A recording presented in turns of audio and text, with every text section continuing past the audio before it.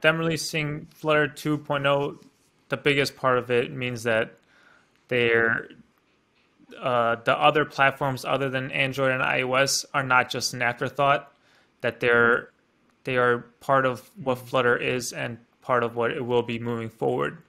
And I think that's the key takeaway for me and the part that I'm really excited about. They put desktop in the stable but like beta sort of thing too. So they're moving forward with that.